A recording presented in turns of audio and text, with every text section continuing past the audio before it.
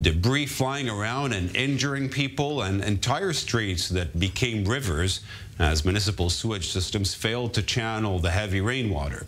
In the previous years, 7 people died in floodings in Israel. But why is Israel so malprepared to extreme weather conditions? Dr.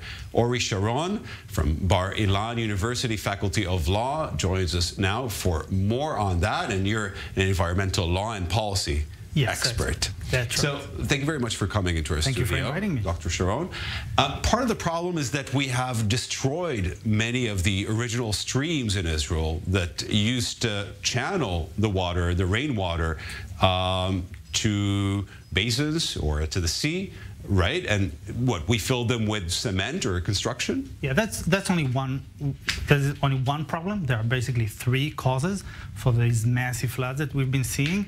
The first one you mentioned, right? Climate change. So since 1950, we've seen an increase in the intensity and frequency of heavy precipitation events due to climate change. And it's kind of like counterintuitive, because when you think about climate change, you think that we'll have less rain, and we actually do have less rain. But instead of rain that is kind of scattered all over the winter, drizzle and light rain, we get heavy precipitation, you know, in like just a few days, just like we have right now. It's a raging storm outside. You don't feel it inside, but just like we have right now. So a lot of more rain in few hours. That's a problem. We need to manage it. It's bad for agriculture. It's bad for everything. Bad for the soil because it can't absorb all of that rain. It creates soil erosion, so it's a damage for agriculture, to many things. And the second problem is, I would say, population growth. So Israel is one of the, we have the highest population growth rate in the OECD.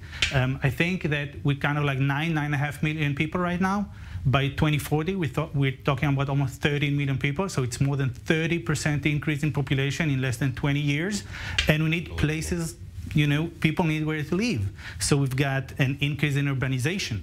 And what we are doing is we're creating a lot of impervious surfaces. So a lot of concrete. Rain used to go into the ground. We've got concrete everywhere. It has nowhere to go.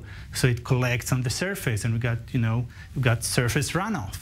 And that surface runoff is the flood that we see. Okay, and the third one? And the third one that you mentioned correctly is that nature provided us with an amazing system, amazing efficient system of drainage, streams, creeks, and rivers. But what we did in the last 70 years is basically to cover them with concrete.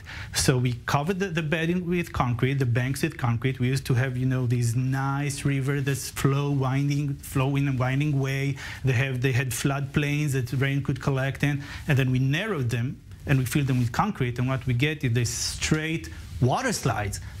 A lot of water comes in and goes very fast, and it cannot collect a lot of water because some of them we cover, and we take the floodplains and we build on them. So the state is liable for those decisions that were made in the past. What can be done now in order to better the situation and the preparedness of Israel for these extreme weather conditions? So the first thing, we've got to restore our rivers and our streams. We've got to take them out of the concrete. We've got to, use nature-based solution to get back what nature gave us. And that's something that we've started to do. Many other countries are well invested in that and been doing that for many years, but we started doing that in Israel. We need to invest more money in river restoration. That's the first thing.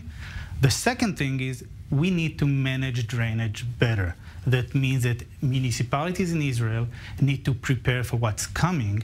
And hopefully getting policy makers like you involved. Thank you very much, Dr. Sharon, for coming into our studio. Thank you.